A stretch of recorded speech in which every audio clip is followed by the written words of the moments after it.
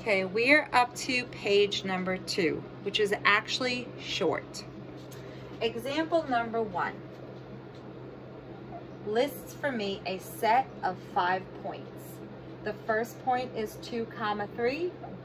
The second point is 4, 6. The third point is 5, -1. The fourth point is 3, 2. And the fifth point is 1, 6. All right, part A says, determine whether or not example 1 is a function and justify your answer.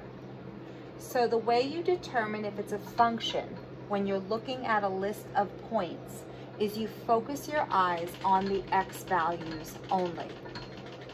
If the x values do not repeat, then it is definitely a function. So the answer is yes, and the reason why is because the x values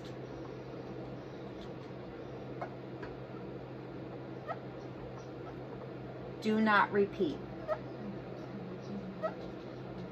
So it is a function if the x values do not repeat. Okay, part B. Determine the domain of example number 1.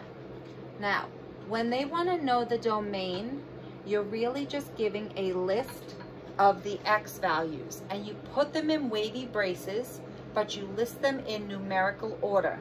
So, the x values, I see a 1.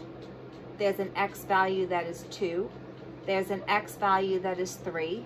There's an x value that is 4. And there is an x value that is 5. And that's how you write the domain. When it comes to part C, it says, determine the range of example 1. The range is the set of all y values, but you're going to put them in numerical order and don't do any repeats. So the lowest y value is -1, then I see a 2, then I see a 3, but then I see a 6. And even though it repeats twice, you only write it down once inside the set. Now, we're up to example 2. And example 2 looks a little bit different than example 1 because they give you these 2 ovals. In the first oval, they list the numbers 10, 3, 5, 7, and 2. In the second oval, they list 2, 3, 4, 7, and 5. But what they do is they draw arrows from the first circle into the second circle.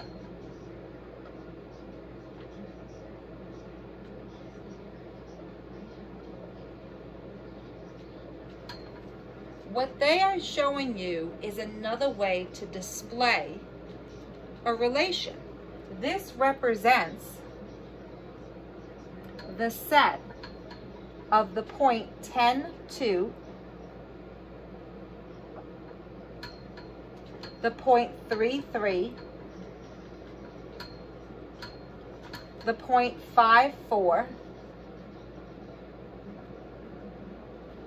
the point 5, 7, the point 7, 5,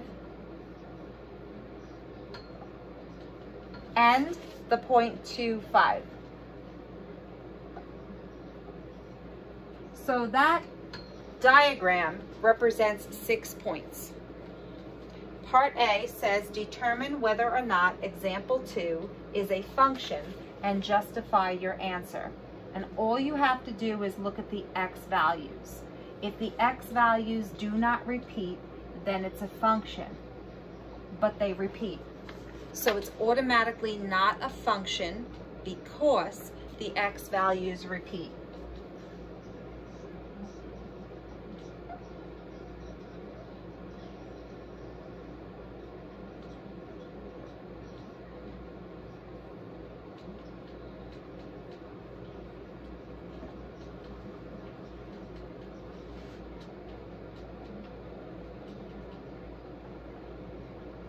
Okay, part B says, what is the domain? When you're going for the domain, you list the x values in order from smallest to largest, but you do not do any repeats. So the smallest x value is 2, and then I see a 3.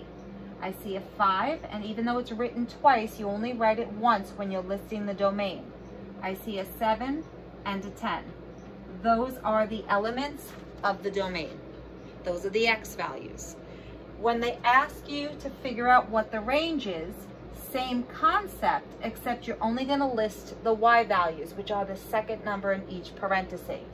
So in order, I see a 2, 3, 4, 5, and 7. And remember, don't repeat those y's at the end. They're the same. You only list them once. And that is the end of page 2.